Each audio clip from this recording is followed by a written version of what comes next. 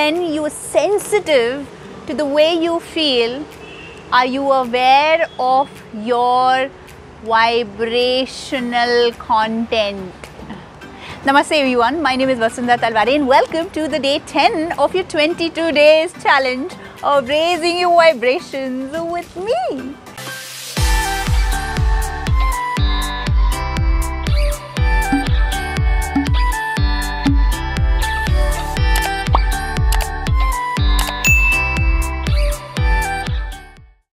And today we are going to learn about how are we feeling this moment. We are pulled apart by what we want and how that makes us feel, and what we don't want and how that makes us feel. But are we aware of what this is making us feel like? Right? Are we aware of it? It's about something you desire and an absence of what you desire. The question here is, are you aware of how you're feeling when you have something that you desire? If you don't understand that these two are two very different vibrational frequencies, then you may believe that you're focusing on something that you may desire, but in reality, you are not focusing on this, but you're focusing on what you don't want in your life. That is, you're focusing on the exact opposite of what you do want in your life. How sad is that? Some believe that they're focused on a healthy body, when in fact they're focusing on the fear of having not so healthy body or a sick body. Some believe that they're focusing on improving their financial situation, when in fact they're focusing on not having enough money. But because the subjects here are health and money, most people think that when they're thinking of these two things, they're focusing on it, right? And making it happen. When in fact, they're focusing on the lack of it. That this is not there and this is not there. What frequency, what vibration are you creating when you're focusing on this not being enough and that not being there in place? You're actually focusing on the lack of it. And when you are tuning into the lack of these things in your life, you're inviting more lack into your life. Take for example, any person you may have come across in your life, and the person may have at least once said that, oh, I have been trying to make this happen, I've been working on this for so long, but nothing has happened. What do I do? It's because that person has not been working on making it happen, rather focusing on the lack of it, the why is it not happening, and therefore tuning into the lack of it. And therefore, only when you are sensitive to your feelings will you ever know what your vibrational content is. How are you feeling? When somebody is talking about money, how do you feel? You feel fear? Do you feel your heart palpitate? Do you feel anxious? Do you feel jealous? Do you feel insecure? Know that the money aspect in your life is getting you to focus on the lack of it. You're not focusing where you should be to bring more of it in your life. Similarly, when you're speaking of health, when health comes to your mind, do you feel, I am fit, I'm on top of it, I feel so good, I am fit? Or do you feel worried, again anxious, fearful, scared, what's going to happen, I'm not doing enough, or I'm not being enough, my health is taking a toll and it's only going down from here forth, I have no self-control, I have no discipline, I cannot do what I set my eyes on, and the list just goes on. So what are you focusing on? You want good health, but you're focusing on the lack of it, the exact opposite of what you want. And so we are here playing this game called Which Thought Feels Better. It will consciously help you identify what frequency is your current thought on. And this game is played best when you are alone, so that you are not distracted, you are not swayed by external energies, but you just know exactly how you are feeling, because that is important. It is extremely important to leave aside others' thoughts, opinions, beliefs, advices aside and know for sure what you feel about that subject. This game can best be played when you have something that's bothering you and you're feeling some negative emotion in your space. And understanding that this negative emotion is the only thing that's holding you back. It's holding you away from all the amazing things you want in your life. The moment you address this emotion, the negative emotion that pulls you down, you will be on fire. So let's begin. Take a pen and paper. Go grab it right now. Put the video on pause. Come back and join me from here on. Write down the one thing that's bothering you. And how are you feeling about that subject right now? Speak about your feeling.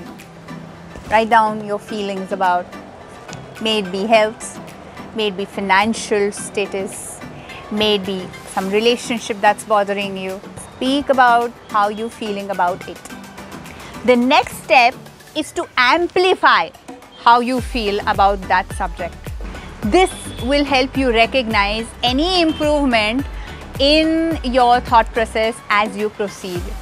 An example that's quoted in the book that I spoke about, written by Esther and Jerry Hicks, called Ask and It Is Given, is about a daughter, and the mother says, she doesn't care about me at all. Right? That's her problem statement number one. Then she magnifies it and says, she's trying to make my life so difficult. Right? It's magnified. Does it make her feel better? No. Another negative statement that can be added to this is, she doesn't even do her share of work. A third statement that's added which doesn't make you feel better, in fact takes the frequency further down. Once you've made some statements about how you're feeling about your subject right now, you're going to then ask yourselves, what statements can I make that will allow me to feel better right now about the subject? So you may start writing, she never listens to me. Does that make you feel better than the first three statements you've just made?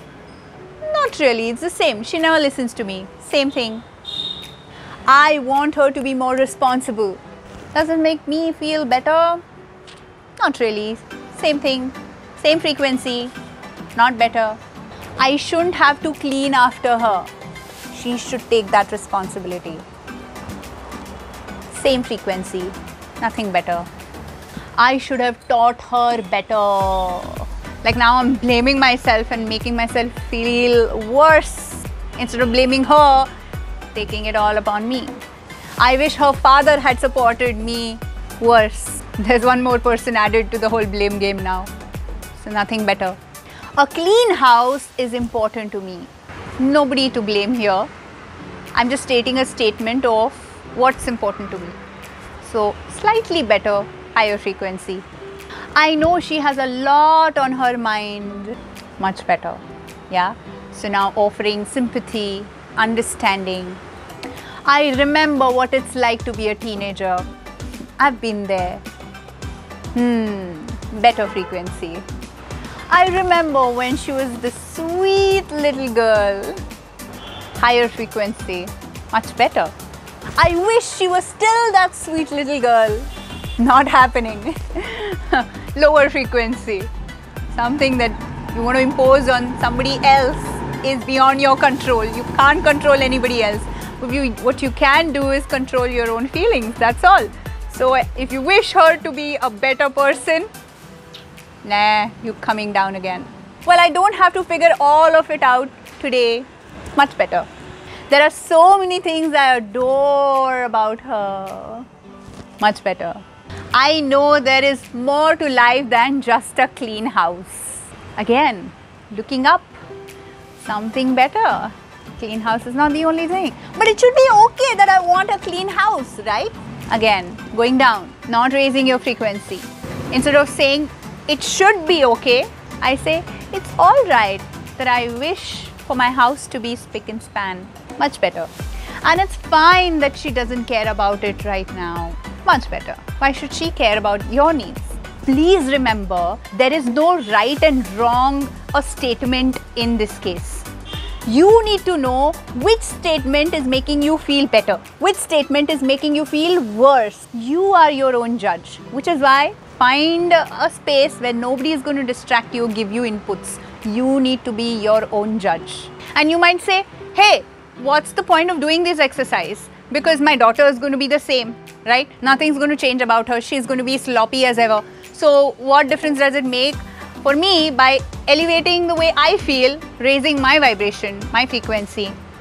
The thing is, yes, the power of ontological space, that's the science of ontology, is that your vibe attracts what you want in your life. Humans change in your space, habits change, personalities change, attitudes change, merely by you changing your perception about that in your life. The moment you start feeling better, the moment you raise your vibrations, things just start magically falling in place. And for this, you need to try it out on your own. Giving that vibe out subtly to the other person instead of blaming, pulling the other person down, complaining, making yourself feel bitter. The spiraling is going down, right? That is an endless pit. But in this case, when you raise your vibrations, the other people's space also gets transformed. Just wait and watch and do this for sure. Try this out and let me know in the comments below how has this impacted in whatever little manner. In a day's time, in a couple of days' time, in a week's time. Just do this consistently and continuously change your negative emotion to a positive one. Consciously help yourself. Be that support to yourself that you seek from outside. Please. There was a client of mine who had a very bad relationship with her brother and her sister-in-law. Constantly complaining, cribbing, and pointing fingers at why that person has not done enough for her and how he's ignoring her and how their relationship is on fine threads. But when she gave up on that expectation, when she sent out good thoughts and raised her frequency with that topic, with the subject of brother and her sister-in-law, those people turned around, started contacting, communicating with her, started building relationship with her, and it's beautiful today. The moment her expectations pop up, the relationship goes sour. But the moment her vibration goes up, her feeling of lack is not there anymore, the relationship falls in place. Just like that. It comes out in her attitude, in her demeanor, in her conversation with others around her regarding them. Be it her mother, father, other siblings, relatives, her conversations, the subtle body language included conversations with them, and that just changes the space for the others to be with her, with you. So I hope you take this really seriously and give it a shot with the bottom of your heart. I know it works. Please share your comments as I have asked you to, and please let me know how your experience has been. It'll be a great treasure trove for me to go through it and be happy about having made this video in the first place. And if you have liked this video, please like it, share it with your loved ones, and subscribe to my channel if you haven't already, and click the bell icon to know every time I post a new video on YouTube. Thank you so much for watching, and I love you very much. Mwah.